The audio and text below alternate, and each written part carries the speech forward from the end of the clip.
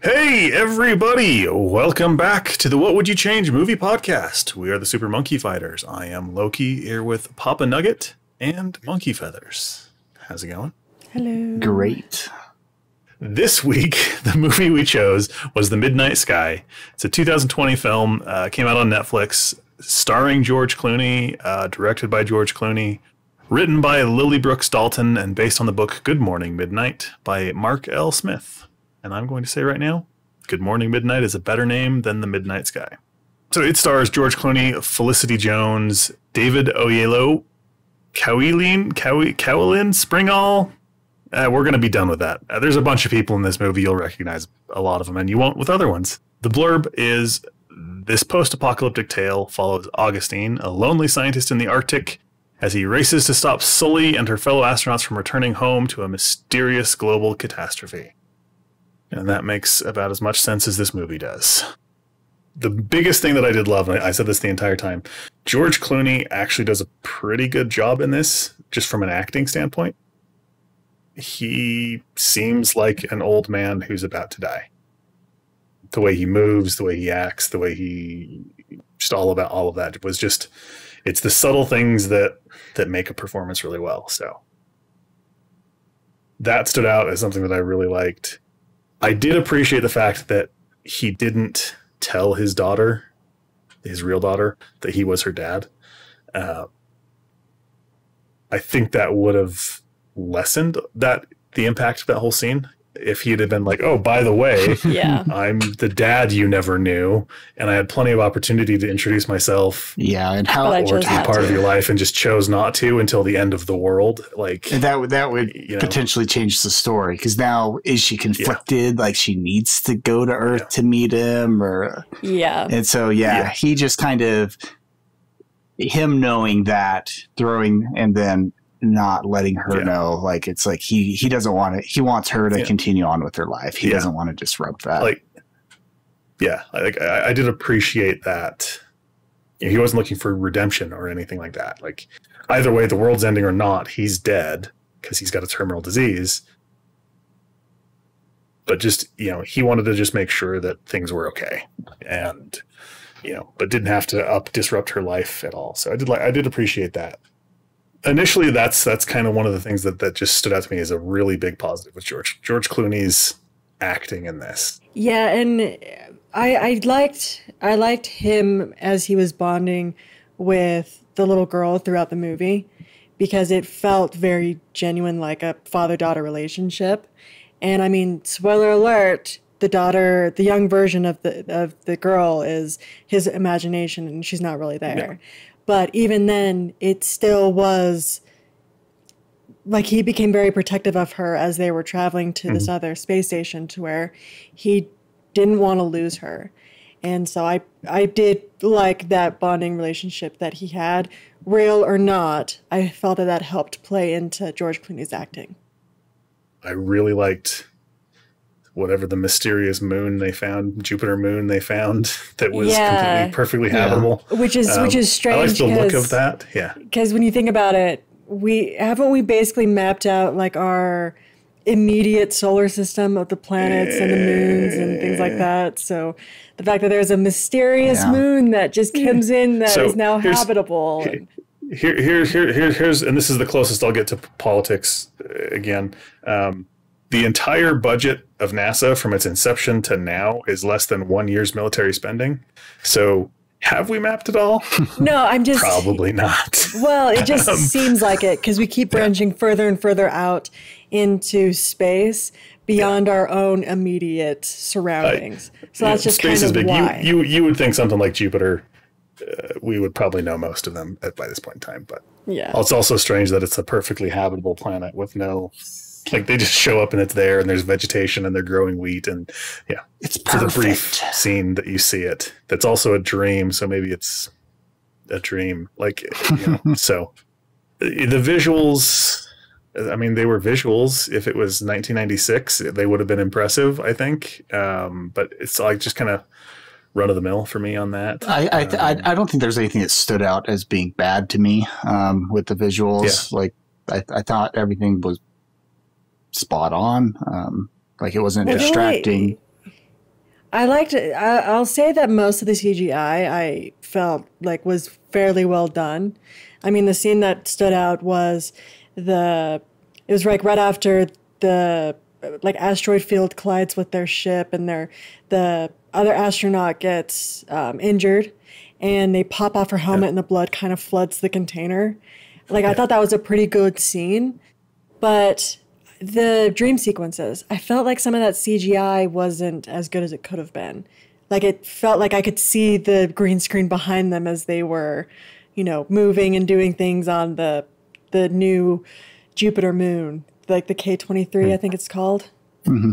So I'm split with the CGI, but I would say for the most part, I did relatively like it. I would say that there would, like, in this day and age, it was exactly to be expected. Like, it wasn't bad. It wasn't, but it's also in the day and age that we live in, like, that's not a spectacle to me. They did it well, but it didn't blow me away. Like I said, if it was 1996 again, it would have been like, whoa, these are amazing. But you're like, I've already seen all of these shots before in the spaceships. Yeah. And so, monkey feathers. What else did you like about this film? Like I said, I did like, you know, I agree with you about George Clooney's acting and him bonding with the little girl. But one of the things that I actually relatively liked, and it was up until probably the final act of the movie, but I liked the contrast between what was going on in space and what was going on Earth, because I felt that Earth was very chaotic and very, this guy's trying to survive and he's trying to get this message to this spaceship that's coming back. And what's on the spaceship is just more of a relaxed environment. Like, these people are reliving their memories or reliving, I would say their memories, because that's what they seem like they're experiencing. They've got this weird holographic, like, memories from home, so you don't feel homesick kind of a thing. That they can be a part of in the scene. Yeah. But there's also a line of dialogue from the captain of the spaceship where he says, you know, if this was a, because they've lost contact with everybody, but they said if this was a less experienced crew, it'd be panic right now. But they're all just doing their jobs, and you know there's tensions and there's worry, but it's, you know, they know what they're doing. As the closer they're getting to Earth, the more kind of chaotic it's getting on the ship, and I would say a little bit as the guy's getting closer to the space station, the calmer it gets a little bit, because as soon as the scene where he gets lost in the snowstorm and then the sun shines through and he can see the space station that he was going to. So it just was kind of an interesting shift in elements to each of these two parts of the story, because as the spaceship is coming closer to Earth, they're now entering into an asteroid field that's destroying parts of their ship. I did like the contrasting elements relatively up until the final act. Nuggets? Yeah, I mean, kind of what everyone said. I thought it was, like, well produced overall. Like, I think it had everything going for it that one could ask for from a technical side, but that's it. Yeah, there were no there were no microphones that dropped into the shots, or it should be a better movie. It could be a better movie. That's exactly how I feel. Yeah, but it's everything else that doesn't. I'll give it this. Work. Given the movies that Netflix tends to create, this did kind of feel like it would be released in theaters. It felt like it was a higher quality made movie. Whether or not that means it's actually a quality movie is a different factor, but it did relatively feel like you would have seen this in the movie theaters. So I'll give it that. Yeah, it did have that feeling. It felt like a movie and not just a thrown together Netflix show. It's a little bit truer of a lot of the Netflix, like the Netflix series, the TV series that they do. They either range from amazing high quality to, like, they gave a bunch of people like $15 and some dollars. Here's a camera. Go make a movie. Go do it. Yeah. So right off the bat, I'm going to just jump into this one a little bit. Maybe commandeer the ship, because right off the bat with this film, there's a twist that's fairly obvious throughout most of the film. Super obvious. I'd say that, two main twists, I think. Problem I have with it is in foreshadowing that they don't so much foreshadow it as they just outright lie to you. The opening scene when all of the scientists are leaving the research facility, and it's kind of setting the stage of what's going on. There's a woman who's looking for her daughter and panicked, and another woman comes up and says, "No, I saw her get on this other helicopter. They'll meet you on the ground." If that happened in the background, it would be foreshadowing. But it cuts away from George Clooney and everything that's going on with him to focus on that lady. Mm-hmm. That's not the kid that's there, but they're setting that up so that it's a lie. It's a bait and switch. It's not foreshadowing. It's not like, hey, this was going on in the background and it's something he's maybe kind of paying attention to, but not really, right? Yeah. It's, as the audience, you're pushed right into the forefront of that. And so I think that's why the movie doesn't pay off, is because you're like, well, you guys, you didn't leave these clever little clues throughout. You just kind of made it obvious and then had this one big lie at the beginning. And I think that's the biggest failing of this, is that the twist doesn't work because it's obvious what's going on the whole time. Pretty much everything else in the movie, though, was weird. I think they shot this trying to be an action thriller, not realizing that it was more of a heartfelt movie. Like, there's shots where characters are talking back and forth. So it's the pilots, because they decide to go back to Earth, right? Mm-hmm. That whole scene feels like those two are getting ready to fight. Like, it's shot at angles through like scaffolding and things, and it's like 90s action movie. It's not this touching scene where the two, one of them is explaining how he never had a daughter, but he thought that if he did, that his daughter died when she was young, and one of the other astronauts would have been friends, and so he wants to take her body home. And it's actually this really touching scene with the dialogue and the interactions between the two guys, but it's shot in a way that you're like, man, these guys are going to fight. Like, what's going on here? And there were just a couple of like those kinds of things where you're just like, I don't care. I'm confused, because this is like, I didn't understand the relationships and the interpersonal dynamics between everyone on the ship. Like, it felt weird, and they didn't feel like characters or a group of characters, that they just seemed awkward around each other. Like, all of it just seemed awkward. I don't know. Yeah, it was a weird thing to me as well. Kind of like the fight scene. That's not a fight scene. She's pregnant. The captain's the dad. But then the other crew member, engineer, whoever it was, like, they've got a sonogram or an ultrasound they even, like, this machine was made to detect alien life forms in your body joke kind of a thing. Like, that scene was like a very touching scene between the two of them. And so I thought, like, are those two together? Because the captain's like not really. Too. Like, is because it's foreshadowing, right? But it's foreshadowing something that's not really there. It was just like, oh, this is a touching moment between friends, and you're like, it was kind of a weird, like, because nobody else treats her that way. They all treat her like, like a comrade or a. I mean, to be fair though, they're the only two women on this ship, so I think that if it was as a touching moment as they were having in that scene, it would kind of border the line of no, like, we're just friends. You're hitting on me. Yeah, but that's the thing, is that's the only scene where they interact that way, but that's the only scene where anyone interacts that way. Like, the actual couple don't interact that way. Like, they don't have that stolen moment when they're alone where they actually, which is what a lot of those scenes do. And that, it's cliche, but it's cliche for a reason. Like, that's how you showcase that those two are a couple, where he's like, nope, I'm the captain, and you listen to me and do everything that I say. It seemed very clinical. Because I'm the captain, and it's not, It seemed very formal, like less of a relationship and more just, we're together in this situation, and now, like, you're pregnant, it wasn't supposed to happen, but now I'm going to stick with you because I'm the dad, and we're just going to stick it out.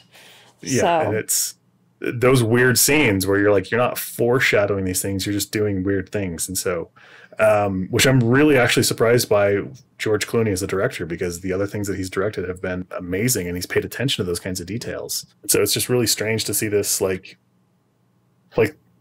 they shot it a bunch of different ways, but didn't realize that they didn't know what the movie was going to be until they were done editing it. Like halfway through editing, they're like, oh, instead of this being a thriller, let's make it a heartfelt movie. Like, because even those two, the two pilots, that whole scene, even well before that, there's the one pilot, just he's walking around, it's like following him as he's doing stuff. Like my wife said, like, well, he's going to be the bad guy who sabotages the whole mission or something like that, because it just felt like that. Yeah. Like, you know, he's walking around doing these kind of secretive things, like watching people in the shadows and stuff. Like, yeah, like it feels like he's like it's going to be an action movie, but then it's not. And like, did we even care that they decided to go back to Earth? No. It's like, okay, no, whatever. We needed someone, I guess. Seems like a silly decision given the fact that. And I didn't get the whole, like, I was trying to, so everyone's leaving the kind of the Arctic science station. It's like, where are they all going? Yeah. Like, where's everyone evacuating to? Like, I didn't get that. Like, are they going in space? Or are they just going home? I think, like... It kind of, like, talked about when... I guess it's... I believe it was George Clooney's character talking to his daughter, where he said that they were evacuated to, like, underground bunkers that were temporary. Mm-hmm. That was just what it was going to be, that they're basically at this moment, humanity's now dead because it just didn't seem fleshed out. It's just like, we need them to go somewhere, so they're disappearing. Vague apocalypse. Don't focus on it. Don't worry about it. Like, you know, something's wrong with the air. Don't worry about the details. Yeah. Just trust us. Yeah. Like, yeah. Those are the kinds of things where it's like, I get the decision to not make that, because if you don't get those details right, or you don't make those interesting, people are going to, you know, tear you apart for it. But if you don't do anything with it, you're just like, all right, I'm supposed to just accept that all these things are the case, and that, you know, but it might be interesting to kind of know that, especially considering that the story becomes a weird survival movie in the middle, except he finds like a Swedish trailer park that suddenly sinks into the ocean. And it's like, we got to figure out a way to he's on dialysis, so we got to figure out a way to get his dialysis machine, his portable dialysis machine, which, to be fair, it is the future. It's like 20 years in the future. So yeah, maybe that's a thing. Maybe it's a thing now. I don't know. I don't need it, but we've got to create an obstacle for him. So let's not talk about that. He plunged into ice water and was able to survive that on his own. Yeah. Don't worry about trying to piece that one together. Yeah. Just accept it. Or he's got super blood or something. We'll start transitioning into the what we would change, right? Because pretty much most of this film, I think, we didn't like outside of a few things. Unless there's anything else anybody wants to jump into, because... Well, so it's very interesting that you're now transitioning into the change, because the one thing that stood out beyond anything, and it would be what I absolutely change, is how does he survive? Because throughout the movie, you're led to believe that, well, he's with this young girl and they're going to go to this other station and contact the spacecraft that's coming back. But he's getting into all these different situations, like the situation with the trailer park, and it falls, like water's leaking up and it falls, and he loses his equipment, and then like he crashes his snowmobile into the water, and then his dialysis machine goes in. They're in the Arctic, which it's snowing. He's now wet. He has no gear. It's the middle of the night. It's the middle of the night. How does he not die? And then the situation with the snowstorm, where his parka didn't get wet. But his his hallucination saved the parka and the gun. But that's my point. Exactly. Is when you're led to believe that he's there with this little girl, I get that you can now sort of believe that, oh, she was the one that saved it. She was the one that rescued the parka and the gun. great. But when you find out at the end of the movie that isn't She's not real, a person who's there. Yeah. So how does he survive? Because he's going to freeze to death because he's wet and he has no shelter to effectively get warm in. And so that's one of the biggest things that I would absolutely change, is because when you're leading to the foreshadow, well, maybe not even foreshadow, but when you're left to believe that this girl is a real girl and not part of his imagination, but then you take that away, you're then taking away the plausibility of him living, because it just doesn't make sense. Because as soon as he got into that water and he got out of that water, he's going to freeze to death. Yep. Like there's no explanation beyond that. He's just dead and he freezes to death. And that's the biggest thing that I would change, is instead of having this struggle for him is surviving against the elements in completely unrealistic and implausible ways. Because the only thing you can think of is that entire sequence was a dream, just like everything else he's done. And all he did was hop on a snowmobile and just travel up to the random weather station that has a stronger satellite than his fully fledged science facility that's actually tracking the. So yeah, anyway, beyond all of those kinds of things, you make the conflict more personal, right? It's him trying to figure out who this little girl is, and he's retelling stories about his past to her just to pass the time, those kinds of things. Or he connects with the spaceship sooner and he's keeping from them what's been going on or why, because he doesn't want them to freak out or panic. And then, like more interaction within that and less of him just alone in the wilderness trying to, by the time the wolves show up randomly, he just somehow loses the girl in his own imagination. Again, she's not real, so it doesn't matter. So, none of those things matter in the end. They get you to that point because it's just the ramblings of a dying man. That's what I would have changed, is just specifically that trailer park going underwater sequence. I'd maybe keep everything else, because there's a plane that's crashed and it's like a billionaire with a bunch of artwork and he's dying, freezing to death. The pilot was half eaten by wolves. Like that scene, especially where the girl shows up, like you can kind of see it's foreshadow, or the thing that's foreshadowing is he knows he's going to die no matter what. He knows this girl's going to die no matter what, because it's the end of the world. Yeah. And so it foreshadows what he's going to have to do at the end of it. But that doesn't become a thing at all, because they kind of just sort of touch on it, and then it's not a thing later, because it's just revealed that she's the younger version of his daughter in space, and she literally just moves out of frame, and that's the last you see of the little girl, because he's talking to his real daughter. He's talking to his real daughter, and so there's no transition into that. Or, they could have done some interesting things where that reveal could have been done a lot better. I just think, ultimately I would have changed the big lie at the beginning. I would have made that more subtle in the background, not in your face. Hey, this is important. You need to pay attention to it, kind of a shot. And just got rid of that stupid, even if all of it was real, even if the little girl was real and all that kind of stuff was there, again, it's sub-zero temperatures and you're soaking wet.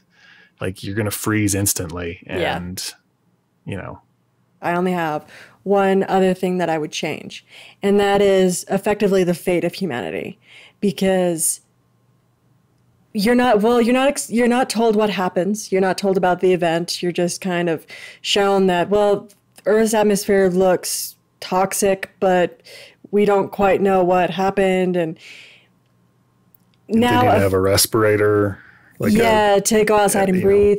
But they have this technology to build relatively. Jupiter's, it's far because it's space, but it's not so far to where you could build spaceships to then, take humanity. And so now they kind of make it seem like something happened quickly. It wasn't an over time sort of a thing. It was 3 weeks before something exploded nuclear war is kind of what because you see a map where there's like city centers where there's radiation coming out of. It looks like it. But Wikipedia calls it an unidentified catastrophe. Yes. Those things they don't say it. They give you some subtle hints, but it's also the fate of humanity. They don't tell you how big the colony is. They don't tell you if there's a colony. If this was the pilot program to go there and just see if it was viable for human life, and now there's just 2 people left. Well, and that's what I'm getting to, is the fact that now they're basically Adam and Eve here to repopulate this planet. That'll be the new planet of Earth, so to speak. So I don't like that being the option, because it's not a viable option. It's not a viable option. And that's the thing the things that they allude to. They talk about a colony ship when they can't contact anybody. They can't contact the colony ship that should be a week behind them. But they also never try to actually contact the planet. So, there's just a lot of those kinds of things that are just left up to question, where it's like, no, you need an answer for those, because there's not much of a story here that we're not going to question the other things that happen. Like, those are the events that happen. We're going to have questions about it. It would be better to have some kind of an answer than not, even if it's a MacGuffin kind of an answer, like, oh, it's on the other side of Jupiter, and so we don't have line of sight, so we can't communicate directly with the colony.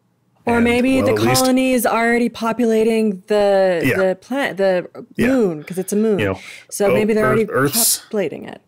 Earth's dead, but at least we've got 70,000 people on another planet where we can repopulate humanity will survive, kind of a thing. That's my point, is because at the end of the movie, you're kind of left just thinking that maybe these are the last 2 survivors of humans, and they're pregnant with a child, and they're gonna, I guess, repopulate this moon for ever to come, and you just are left with that. Yeah. And they have enough food to make it back to Jupiter. Yeah. Well, I mean, they technically would now, because they're 3 people down. They were a crew of 5, and now they're 2 of them. So anyway. I mean, that's a dark, twisted way to look at it, but technically, yeah. Well, but also it was like a 2 or 3 year journey, I think, that they were already on, something like that. So they're going to have a baby in between that, and there's just the 2 of them left on the ship. Like, they don't have baby space suits. And hope nothing goes wrong in the labor, and that you guys know exactly what to do. Like, it's just ultimately it comes down to it's the story of George Clooney's character Augustine, who seems like his flashbacks, he just seems like he's selfish and kind of continues to be, and then he dies. Right. It's a reflection. All of humanity dies with him. Like, yeah. It's his reflection. And then it's like they want to tell the story of his relationship or potential relationship with his daughter that he never actually ever met. And so they do it through the imaginary child. Yep. And so, like, their connection, their relationship is what the movie's entirely about. And everything else doesn't contribute to it at all. And it's just like, it just felt like it's weeds in the movie that don't really matter. And honestly, like, him just reflecting about how he probably has regrets that he wish he wouldn't have been so work focused now that he's looking back, and okay, whatever. Like, in like you can't, there's not enough there in the movie for it to stand on its own. So they put all this other stuff in, like that doesn't have anything to do with anything. The whole having to go out and fix the ship after going through the asteroid field. That just feels like we just needed an action scene. Let's make this happen. Yeah. And so, and it's like, I don't care that the one space astronaut died. Like, I don't care. Like, who was she? And that's exactly what it was the 3 of them are going out, and I was like, so who do you think's going to die? Is it going to be the captain, or is it going to be the engineer? Because obviously the pregnant lady's not going to die, because she's pregnant. The daughter of she's pregnant. She's the daughter of the dude back on Earth. I didn't know they had maternity space suits either. Apparently so. Yeah, they expand. They've got little pouches that can unbutton.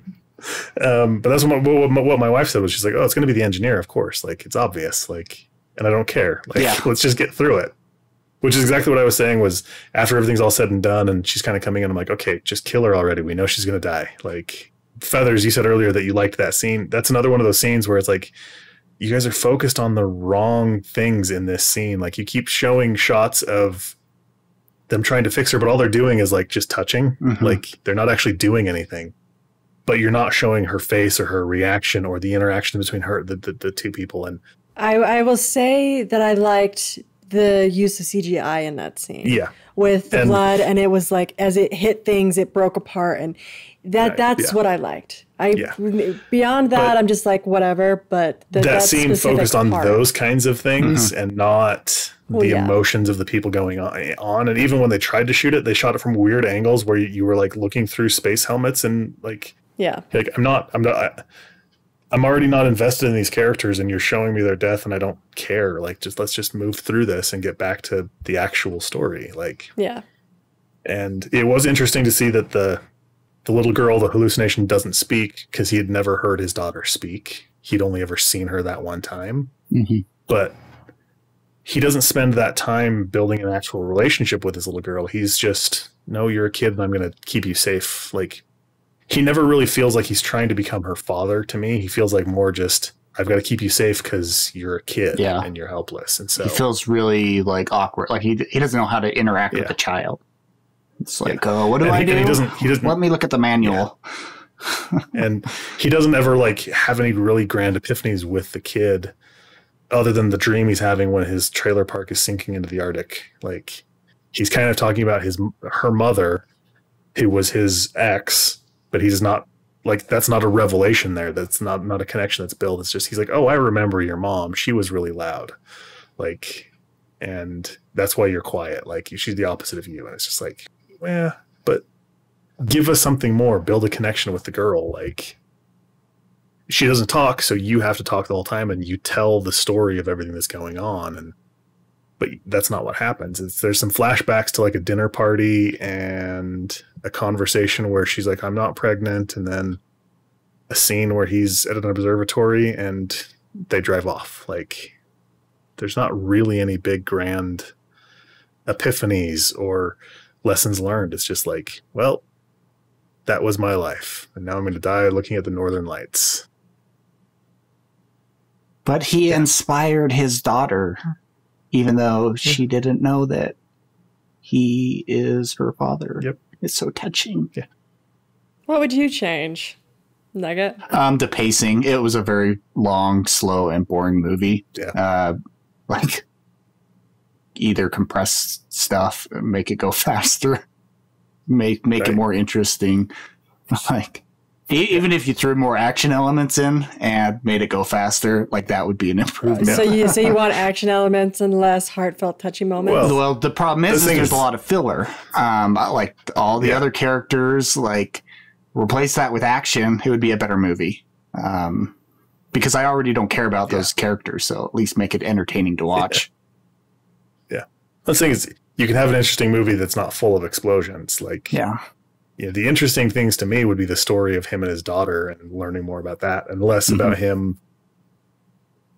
Again, I don't know, why is there like a random Swedish trailer park in between these two? Like, this is the Arctic, and it seems very populated, not only by animals and things, but by like people. Like, there's just random research stations just littered out throughout the Arctic, and it's like, you're focusing too much on details that aren't there. You should stop. Yeah.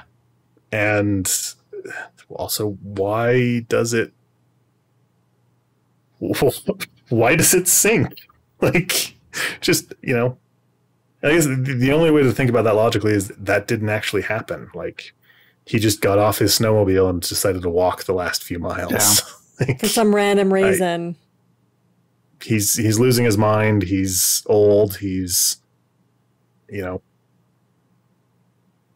dying. So who knows? Who knows if any of it even happened, if he's just dying in a research facility and is imagining that his daughter's still alive in the spaceship. So, again, as always, with ambiguous movies, it's better when we make up our own as we go along. Seems to be a theme we come across quite a bit. So I wanted to like this. I really did. Yeah. I think that there's the story there could be a lot better. I just think the execution of the actual story just kind of fell flat. And it feels like another one of those 2020, just release it because whatever. People are home, they'll watch it. And that's just kind of how it felt. So anyway, let us know down below. You guys can watch it. It's on Netflix. Like, there's no reason not to see this other than everything that we've said in this podcast. Well, maybe we're completely wrong. You know, that's the thing. Like, you might like it. Like I said, there are some visual things that are well done. They're just not new or interesting. So, at least to me. So maybe they would be to you. But tell us your thoughts down below and tell us what we should watch next, and tell us if we should change things about this. Just leave comments down below, and we'll be sure to respond to them. So in the meantime, we'll catch you guys in the next one. Adios. See ya.